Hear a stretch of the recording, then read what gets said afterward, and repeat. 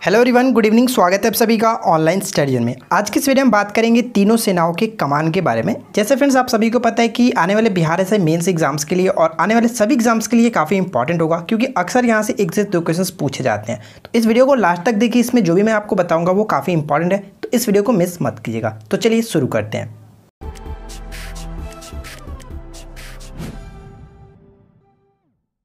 तो फ्रेंड्स सबसे पहले बात करेंगे भारतीय सेना यानी कि इंडियन आर्मी के कमान के बारे में। और मैं आपको बता दूं कि टोटल जो इंडियन आर्मी है इनके 7 कमान होते हैं, ठीक है, और जो कि मैंने यहाँ पे क्रम वाइज सजा रखा है, ठीक है। तो चलिए स्टार्ट करते हैं। सबसे पहले देखते हैं पश्चिमी कमान। तो इनका जो पश्चिमी कमान पड़ता है वो कहाँ पे पड़ता है? तो भारतीय जो सेना है इनके पश्चिमी कमान है चंडी मंदिर में, ठीक है।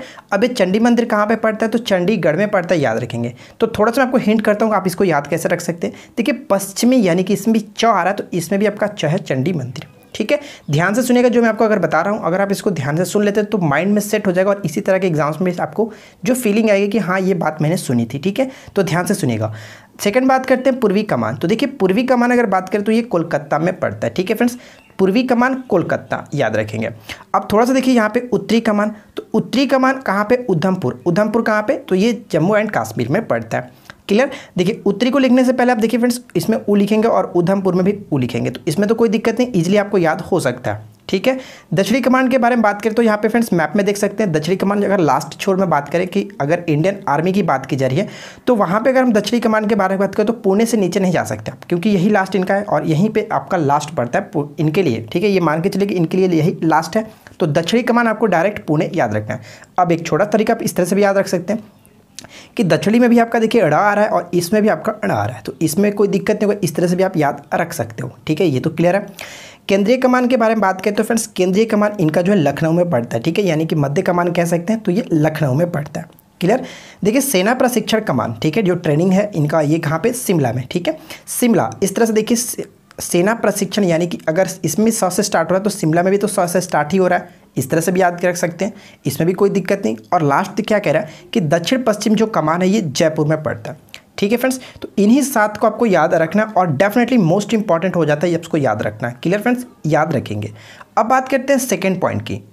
अब हमारा सेकंड पॉइंट ये बनता है कि भारतीय नौसेना यानी कि इंडियन नेवी के कमान कौन कौन से। इसको हम याद करेंगे एक छोटा सा ट्रिक से, लेकिन सबसे पहले आपको बता दूं कमान और इसके मुख्यालय कहाँ पे पड़ते हैं, ताकि आप इसको बिना ट्रिक के भी याद रख सके। तो देखिए पश्चिमी नौसेना कमान कहाँ पे फ्रेंड्स? तो मुंबई में पड़ता है, ठीक है। पश्चिमी नौसेना कमान मुंबई में।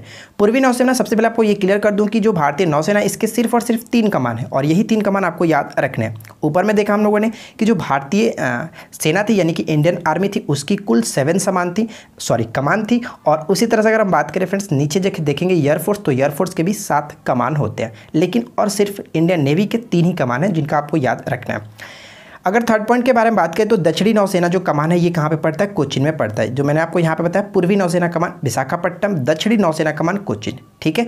अब इसको याद कैसे रखेंगे? तो छोटा सा तरीका मैं आपको बताता हूँ, आप इस ट्रिक की मदद से याद रख सकते हैं। तो देखिए ट्रिक को समझ लीजिए कैसे। पश्चिमी मुंबई की पूर्वी नाम की कोई लड़की है, पश्चिमी मुंबई की पूर्वी कोचिन गई, ठीक है। अब देखिए पश्चिमी मुंबई, या तो क्लियर हो गया कि पश्चिमी जो कमान है वो मुंबई में पड़ता है, यहाँ तक तो कोई दिक्कत नहीं। पूर्वी का मतलब फ्रेंड्स देखिए पूर्वी में दोनों वर्ड आपका क्लियर होता है। पूर्वी का मतलब देखिए पूर्वी से पूर्वी नौसेना कमान, और वी का मतलब आपका क्लियर होता है कि विशाखापट्टनम, ठीक है। जो पश्चिमी मुंबई की जो पूर्वी है वो कोचिन गई, ये तो आप क्लियर कर सकते हैं। अगर आप इस तरह से नहीं क्लियर कर सकते तो आप एक चीज़ और याद रख सकते हैं कि पश्चिमी मुंबई की जो यहाँ पे पूनम कर लीजिए, उसमें भी कोई दिक्कत नहीं होगा। पूनम यानी कि पू से का पूर्वी हो जाएगा और नम का मतलब फ्रेंड्स विशाखापट्टनम, ठीक है। ये भी क्लियर होता है कि पश्चिमी मुंबई की पूनम कोचिन गई, तो दोनों में से कोई भी तरीका याद रख सकते हो, उसमें कोई दिक्कत नहीं। और कोचिन का मतलब आपको थोड़ा सा याद रखना होगा कि इसमें से फ्रेंड्स क्या होता है कि इसमें उत्तरी कमान नहीं होता, ठीक है। अब आपको एक चीज़ याद कराता हूँ कैसे आप समझ सकते हो कि उत्तरी नहीं होता। नेवी जो होता है वो इसका संबंध किससे होता है? तो नेवी का संबंध होता है फ्रेंड्स जो कि पानी से, ठीक है। तो पानी से उत्तर में आपका उत्तर भारत में कोई पानी से कोई तो है नहीं, क्योंकि समुद्र तो सब नीचे पड़ता है, इस वजह से आप याद रख सकते हैं कि इसमें उत्तर नहीं आता, पश्चिम, पूर्वी और दक्षिण। तो जो लास्ट में आप देख रहे हैं दक्षिणी कमान आप याद रखिएगा कोचिन, क्लियर फ्रेंड्स। आगे बढ़ते हैं, उम्मीद करता हूँ कि ये ट्रिक आपको समझ में आ गई होगी, या तो आप पूर्वी याद रखना या फिर पूनम याद रख सकते हो, क्लियर।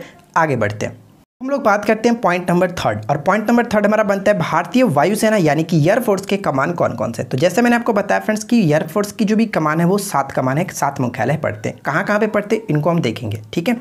तो इसको मैं ट्रिक से भी याद कराऊंगा, तो ट्रिक पहले बाद में देखिएगा, लेकिन सबसे पहले आप इस चीज़ को समझ लीजिए। देखिए, पश्चिमी वायुसेना कमान कहाँ पे पड़ता है? दिल्ली में पड़ता है, ठीक है। उसी तरह से दक्षिणी पश्चिमी वायु कमान बात करें तो ये गांधीनगर में पड़ता है। केंद्रीय वायु कमान तो ये आपका इलाहाबाद में पड़ता है। पूर्वी वायु कमान, ठीक है, पूर्वी जो वायु कमान है ये शिलांग में पड़ता है।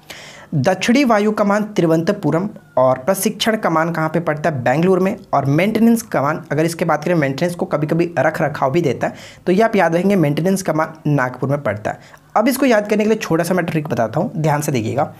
इस ट्रिक को आप एक लाइन में याद रख सकते हैं, कोई दिक्कत नहीं होगा, आप बस इसको लाइन से याद रख लीजिए।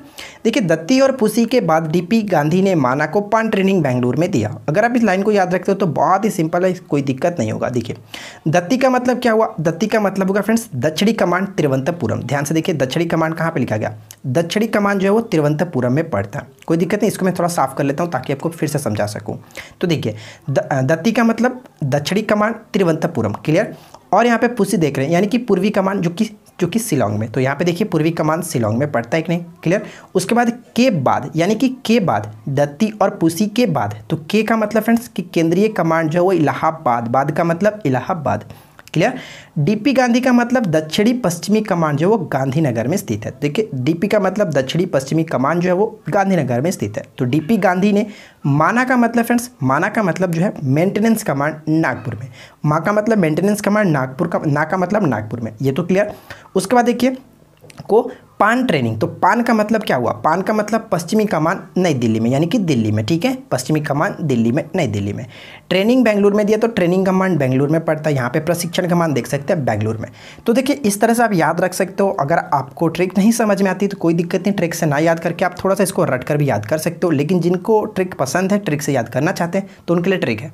तो उम्मीद करता हूँ फ्रेंड्स ये वीडियो आपको जरूर हेल्पफुल होगी। अगर आपको अच्छा लगा हो तो वीडियो को लाइक कीजिए, अपने दोस्तों के साथ शेयर कीजिए, और इसी तरह के आपको और वीडियो मिलती रहेगी। चैनल को सब्सक्राइब करके नोटिफिकेशन बेल को ऑन कर लीजिए। हम मिलते हैं नेक्स्ट वीडियो में। Thanks for watching, keep learning, have a good day.